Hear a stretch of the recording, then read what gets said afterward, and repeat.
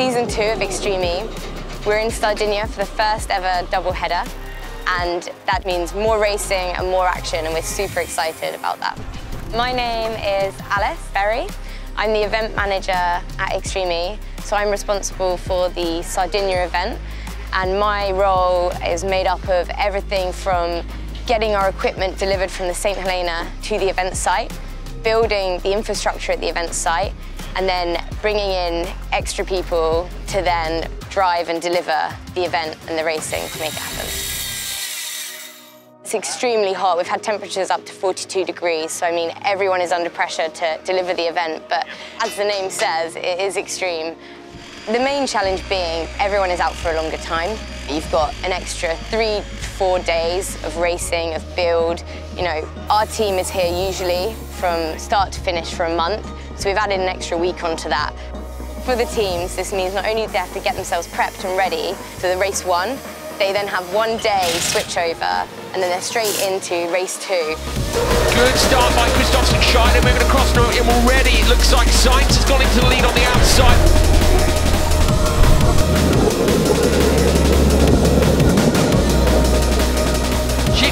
Racing will inherit their first ever win in Extreme E. It's crazy to think that we went from last place to first place. Like, this is the true underdog story because we didn't even make it through both qualifiers due to reliability issues.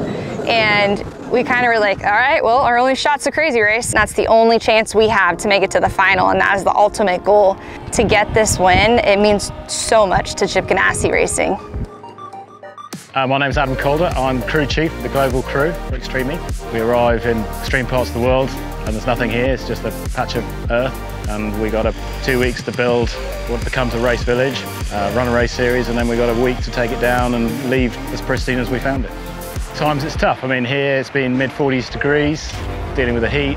It's extreme conditions. The 18-volt battery tools are crucial because when we arrive, again, there's nothing here, there's no power on site, so we're totally reliant on battery power, and so we could be a couple of hours away from the nearest power source, and so having something that is ready to go is essential. RXR sliding in nicely into second place. That was beautifully done. But what can Arlen Kotlinski do? She's all over the back of Jutta Kleinschmidt here.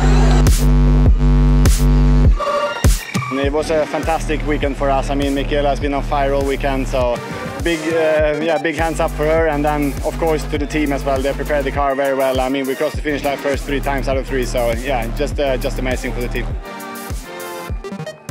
We need a supplier that can supply something that can withstand the harshest environments, and we can rely on to not need to be replaced, you know, to be fixed. We need things that can withstand our work for the duration of that month. At every location, we aim to race without a trace.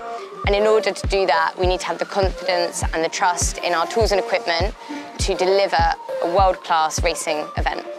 And with Bosch, we've got exactly that.